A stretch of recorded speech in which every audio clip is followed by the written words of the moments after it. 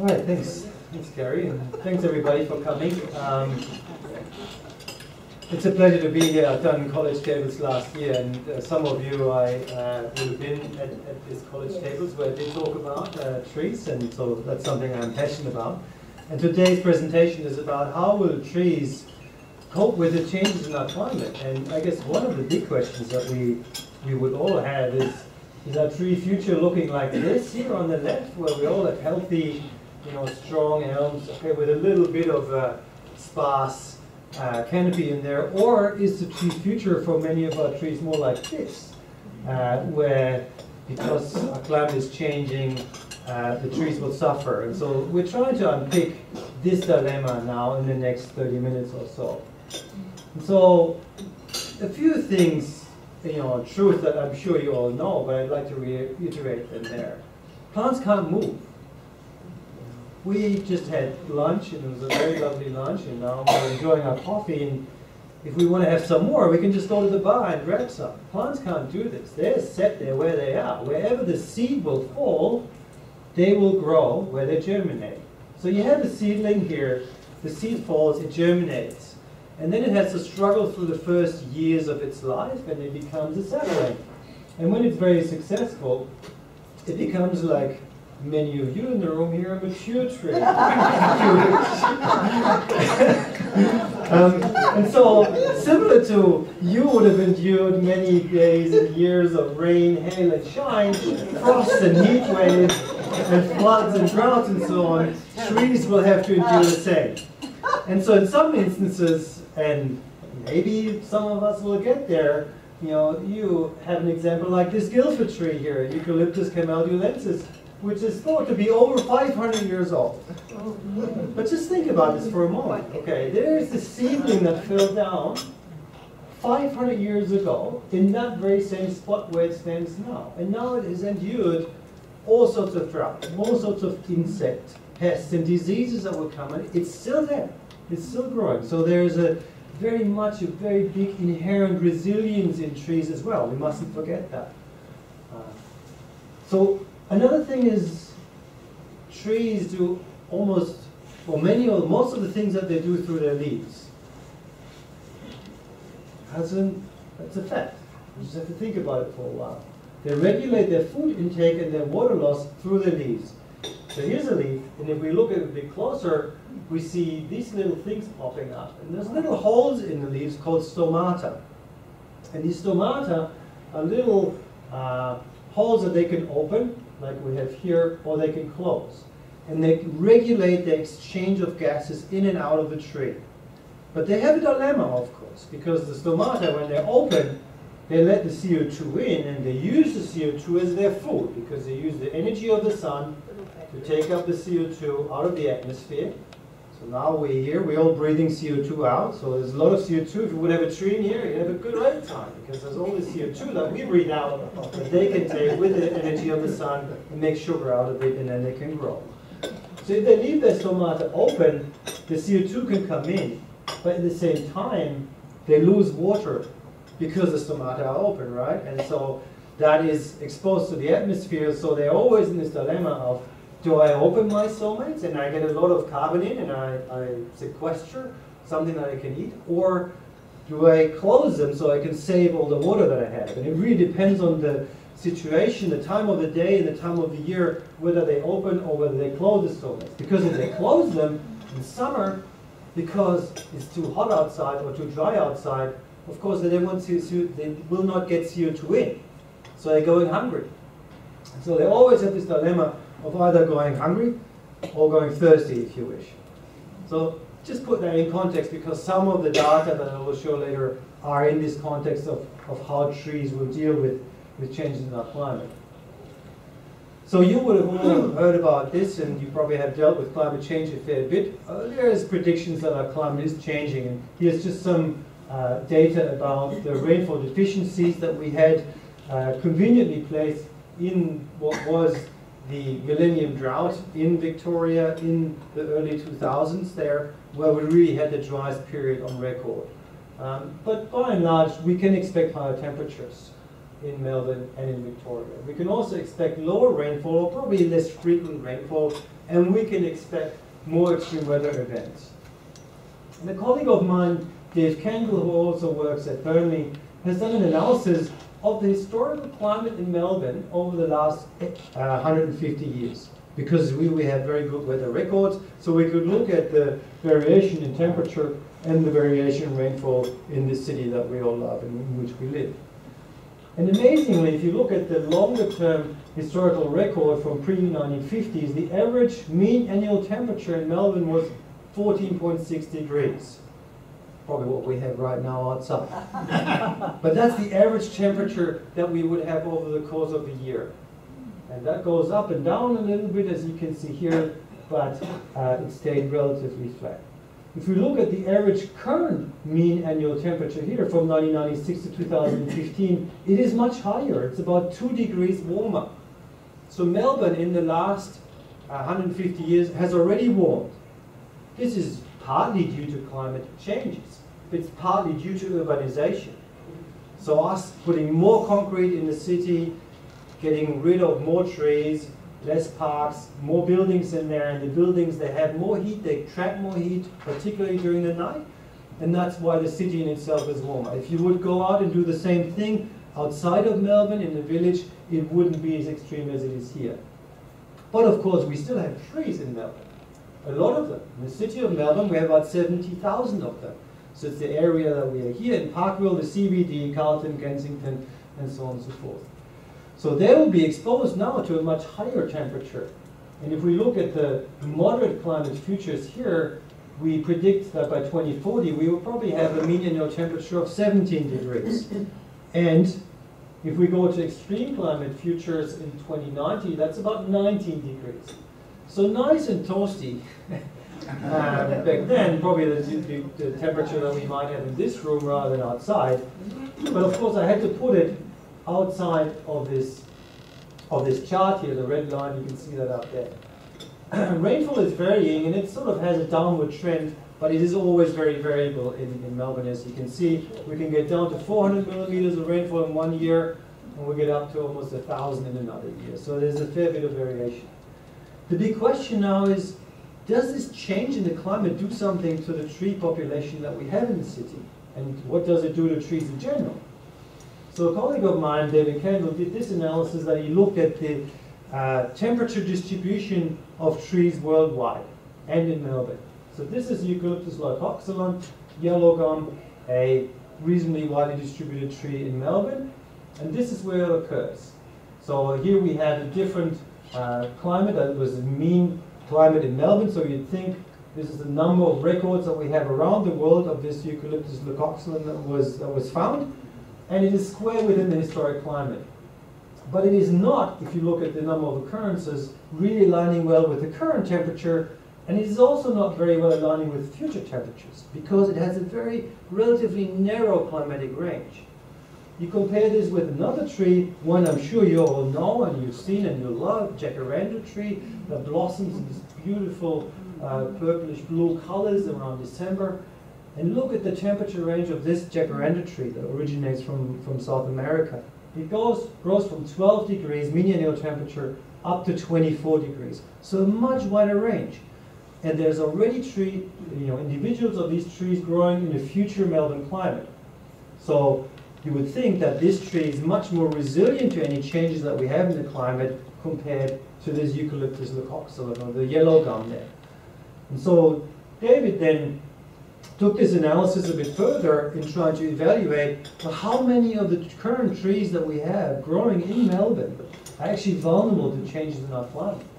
And so he did this by assuming that if a tree has a distribution at the temperature where the current temperature in Melbourne is warmer than the 97th percentile of the distribution of that tree, then it would be vulnerable. So it's a very technical term.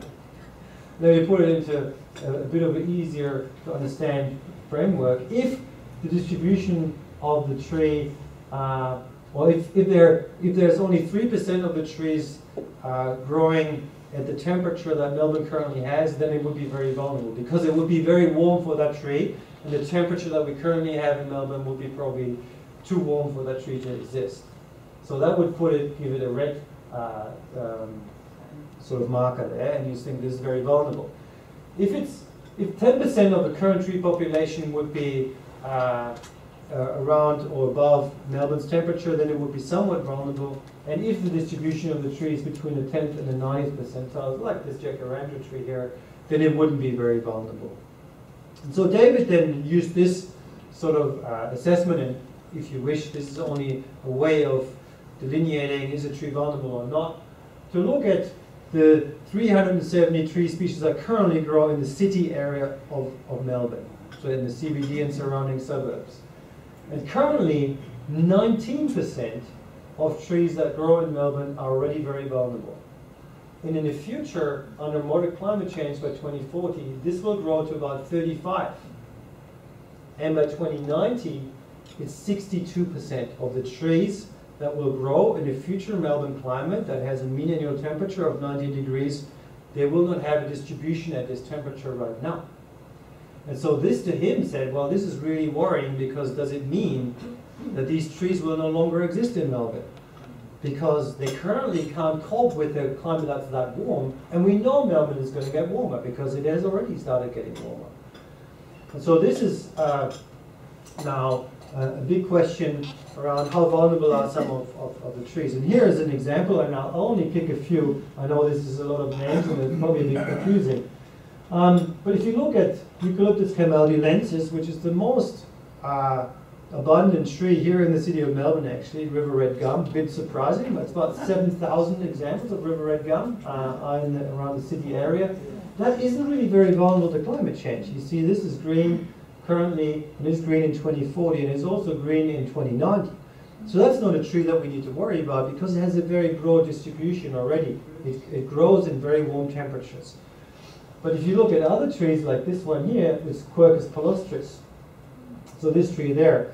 So it's an imported elm, oak tree, and of course that is red already. And if warming is happening, it means that this tree is potentially very vulnerable to changes in our climate. Similar to, one of my most a tree very close to my heart is the elm trees that we have in Melbourne, because they have been almost wiped out by Dutch elm disease in Europe. And so I always love coming back to Melbourne if I travel overseas to see the elms here and the big parades that we have. But Almond's minor, one of the major elm species that we have, very vulnerable to changes in climate because it's a cold-adapted species. It doesn't really grow in very much warm climate.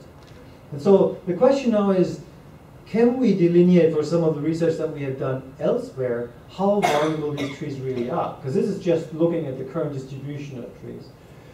So we use eucalypts, and eucalypts is, as you know, this is a map of Australia, and this is where eucalypts occur in Australia. They grow everywhere. It's the amazing thing about these things. They grow in deserts.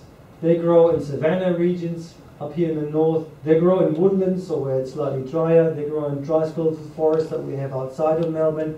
They grow in wet sclerophyll forests in the east, and they grow in tall and moist rainforests like we have in the ash forest in the central highlands around Marysville.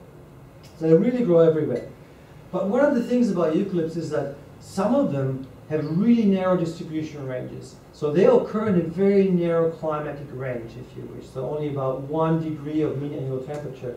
Like this one, grey box Eucalyptus macrocarpa. And if you look at that, how it's distributed, it follows this rain band that we have right here. So it's a very narrow rain band. Other eucalypts, like this Eucalyptus obliqua here, Mesmate, has a much wider distribution. It grows across a much broader environmental range. So what does it mean that many of our eucalypts are now in very narrow bands? Does it mean that if our climate is changing, are they under threat? And so we have done a fair bit of research that looked into this to figure out how do eucalypts really adapt to these changes in climate? Because there's about 900 species of eucalypts, about 150 in Victoria, and they really have very distinct shapes, and they have very distinct distributions as well. So the main question was, are eucalypts under threat from a rapidly changing climate, and are the narrow distributed eucalypts more under threat than others? So we built an arboretum at the Burnie campus of the university and grew 20 different eucalyptus species there from a broad range of climates, from very dry to very wet. We even had some snow gum growing there. Not very well at Burnley, but then the mallee species from the desert didn't grow very well either. But we had all of the trees at the same spot, and so it was a perfect opportunity to sample. See, I didn't put it away. This is just to wake people up. So we had all of these trees growing there, and then we measured stuff with them. And so here's one of the things that Carola Pritzker, one of our PhD students, measured, which is the sapwood area to leaf area ratio. And all these graphs have precipitation, the mean annual precipitation, where the trees would originate from here at the bottom. This is very dry, 300 millimeters of mean annual rainfall, and very wet, 1300 millimeters. And what we can see that this sapwood area to leaf area ratio means that the more arid a species is, the smaller the leaves are, and the less leaf area we have for water transport. Same thing as you can calculate something that's called cavitation resistance, or how vulnerable they are to embolism, air embolisms that will interrupt their water flux. And then the same situation happens there, is that the dry species have more narrow vessels, but they're less prone to these kind of embolisms. Then we looked at the wilting point, if you wish, of these plants, and do they have similar wilting points or differences? Again, very much the drier species, or from lower rainfall areas, are much more resistant to drought per se, because they wilt at a lower water potential, or that means they can withstand more dryness. And some of you would have had this, this is a tomato plant.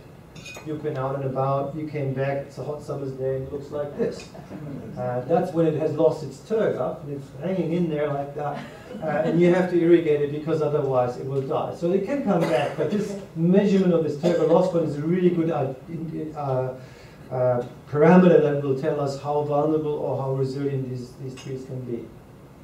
The next one is embolism. So we can directly measure the water stress under which these trees actually have these embolisms, and then it disrupts their water transport. And again, the drier species here are more drought tolerant, which is kind of logical that they are, but we grew them all at the same spot, right? We didn't grow them at their native environment, we grew them all at Burnley. And so this means that the expression of these traits of this drought tolerance is really genetically controlled. It's not something that the trees would have learned, it's something that the trees would have inherited from their parents. So they make smaller leaves, they are more drought tolerant there, and this was one interesting learning. Another one was, can they change some of these traits if the going gets tough? So this is the turgor loss point again, so this tree going a bit floppy. And this delineates, or this shows us that if we have an autumn period, then yes, the trees can become more drought tolerant by a little bit. But all of them became drought tolerant to the same extent. So the wetter species, your ash species here that grow at the wetter areas, would also be more drought tolerant if there's summer. So they can tolerate more water deficits, if you wish. And the same is true with the stomatal opening there. So eucalypts can adjust to the drier conditions. They can minimize their water loss by controlling the amount of water that they lose, and they can become more drought tolerant. And so now we try to find out whether that's all grown at the same spot. How is that when we go into the nature? How do we go now measuring these trees in their real environment? So we are here in Melbourne, and this is a gradient of sites that we sampled from Ballarat down to Meredith. So Geelong would be down here. A range of different climates, so mean annual precipitation of 600 to about 1,000 millimeters. So drier areas and wetter areas. And we find the same things that we found previously again, that the drier eucalypts are more drought tolerant, that they can have an adjustment in summer, and so that they become more drought tolerant. So they have a genetic component to it, but they have also an ability to adjust. So what do we learn from this? There's strong correlations between what we would call these traits that make or break a tree and the rainfall distribution in eucalypts. If we have greater aridity, by and large, the water transporting tissues that these trees are smaller. And they have denser wood, they have a slow water transport, so they are not very fast in transporting the water through their vessels. And then they have smaller and thicker leaves, and they have less leaf area and overall smaller trees. Put it another way, This is a genetic makeup of a dry and arid eucalypt, and it has very narrow vessels. Have you ever had a very tiny straw and you tried to suck water through that straw? Very slow going, right? If you have a bigger straw, you can suck much easier. And that's the same with the trees. So genetically, they come up when the arid eucalypts have these very narrow vessels, which means they have a very slow water transport. But in summer, it's very dry and it's very hot.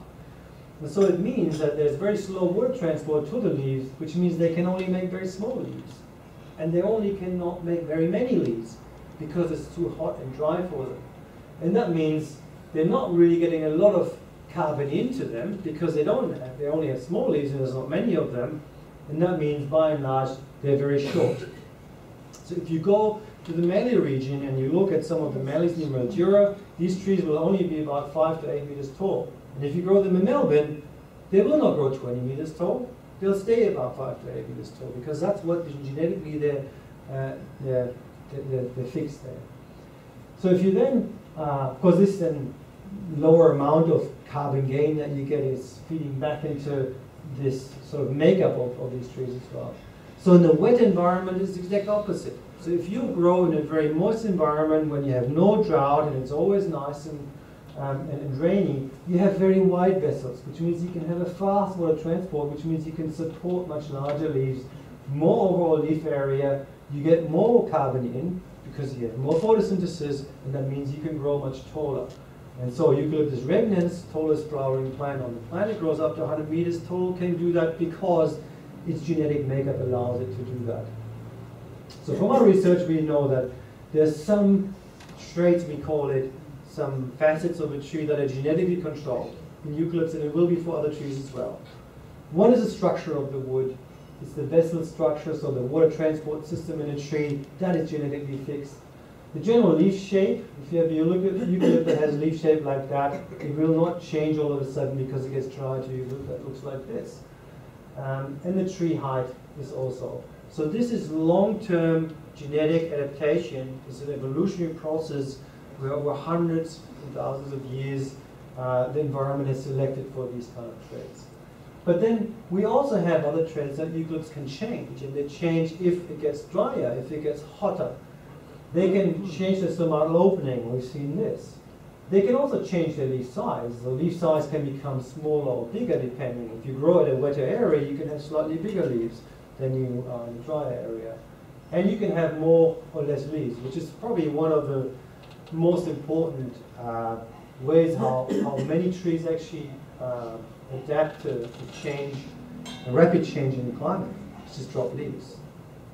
It's actually a good thing because it protects the tree from dying out because it reduces its area that it loses water from.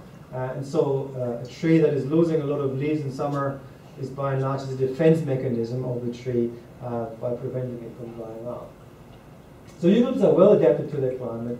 They can adjust to changes in the climate already because they have these things that they can tweak and pull. But then you still have the question, do these narrow climatic changes matter? And I'll give you two examples. Radiata pine. It's also called Monterey pine. Pinus radiata originates from three small distinct locations in California, near Monterey. That's where they're from. So it's a very distinct, very tiny area in which they grew from. If you think back from David Canville's distribution, it would be 1 degree of temperature where they come from, because this is San Francisco up there, there's Los Angeles down there, so that's where they come from. Now where do they grow? Here's where they grow in Australia right now. One of the most important softwood plantation species, and chances are, if you're building a house right now, that its frame is built from radiata pine, because it can grow all the way to the East Coast. It's one of the most important tree species to grow in New Zealand as well. So just because you have a very small origin where you come from, doesn't mean that you can't really live in a much bigger environment. Other example is sugar gum, Eucalyptus cladocalix. Originates from 3 distinct populations in South Australia, in the Flinders Ranges, the Eyre Peninsula, and Kangaroo Island. Now, this is where it's distributed in Australia. All throughout Victoria and South Australia, it's often used as an arid zone plantation species, and it's used like these beautiful trees here in alleys along treeside climbing. So if you drive out the Western Freeway, you see a lot of sugar gums planted on the roadsides there. Again, eucalyptus example showing a very tiny, narrow original distribution, but actually the ability of a tree to grow in different climates is much bigger than its original climate origin. And this is why, because particularly the rainfall is always very variable. Look at the Melbourne rainfall record for the last 150 years. Yeah. It grows from almost 1,000, and this is just a blow up here from 1980 to 2011. And here we have sort of the millennium drought, where it never really got above the average rainfall there until then the drought broke in 2010. This has caused a lot of angst and stress to the urban trees because it was for a long period so dry. But by and large, you take a much longer record and think about the Guildford tree, the 500-year-old tree. He would have had to live through, or it would have had to live, could have been she as well, right? Would have had to live through all, actually it is probably he, she, because it doesn't. So it had to live through all of these differences in changes in climate, because one year it rains a lot, next year it doesn't rain much. So all the trees, by and large, are not really all that vulnerable, because they're very well established. If they're in a native environment, they have access to hundreds and thousands of liters of water in the soil because they have big root systems and they go deep down and they can access a lot of moisture that nothing else, no other living organism can access. All the trees have also dealt with a lot of changes in the climate, and they store a lot of water in their trunk as well. So they really have a good solid defense mechanism against rapid changes in the climate. Young trees are the most vulnerable ones. So, but chances are, if you put something in your garden and you get a really dry summer, or it's very hot and you have a few heat waves, things that would die, they're the young ones. It's not the older ones. And so the last thing I want to get to probably is the tree distribution is really probably the one thing that we need to be more worried about than whether a tree that's old and established most likely will not die. And in cities we have many ways of dealing with changes in our climate anyway, and we can get to that in question time, if there is question time. But the tree distribution, and native tree distribution, depends on flowering. When do I set flowers? When do I set seeds? How do I disperse these seeds? So how do I get them from A to B? When do they germinate, and how do they germinate, and how do I establish?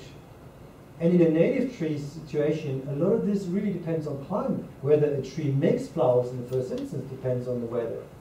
Whether a tree can germinate depends on growing degree days or cold, chilling factors and so on and so forth. So this is where a lot of trees might really struggle in the native distribution, because this dispersal mechanism and its distribution mechanisms are influenced. Unfortunately, we don't have very many good data on how this is happening. So for native forest futures, we probably still don't know much about which trees are really vulnerable. But on the other hand, the distribution of trees is also something that we as humans can influence. And we already do this. If we have a major bushfire event, for example, in the Central Highlands, an ash tree, a mountain ash, for example, takes 20 years before it sets seed. 20 years it has to be old before it first time sets seeds. It flowers and sets seeds.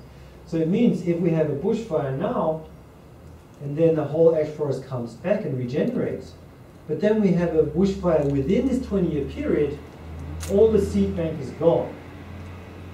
And so what the DELP and the management agencies are doing is they're putting a seed that they have collected before from this area out into the sea so that these trees can germinate again, because otherwise they wouldn't be able to.